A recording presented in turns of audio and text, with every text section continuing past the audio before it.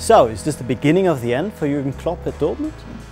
On Saturday, Borussia Dortmund travelled to their small neighbours SC Paderborn with the view of picking up another 3 points on a long way to recovery. And things started very well with a 2-0 lead. Aubameyang and Marco Reus on target for the Black and Yellows, but then in the second half, everything fell apart. First, Lucas Rupp made it 2-1, then Marco Reus had to come off injured with a bad ankle injury, and Mehis Saglic made it 2-2 9 minutes before the end. And that was of course after a very regular goal had been chalked off for Kevin Grosskreutz. So all in all, another terrible afternoon for Jürgen Klopp and co.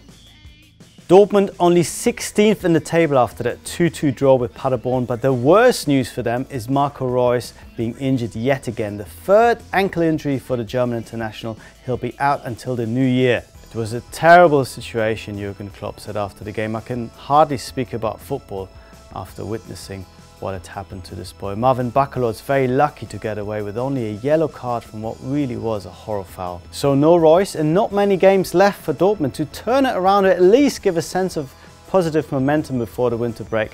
They're really up against it this year. Dortmund's troubles in the league have intensified speculation about Jürgen Klopp possibly being off. And he himself now has stoked the rumours by saying that the Premier League would be his preferred destination if and when he's leaving Dortmund. Within Germany and Dortmund, nobody really expects him to leave this summer. He's got another few years left until 2018, and most people believe that he will fulfill his contract. Certainly Dortmund have absolutely no inclination of letting him go.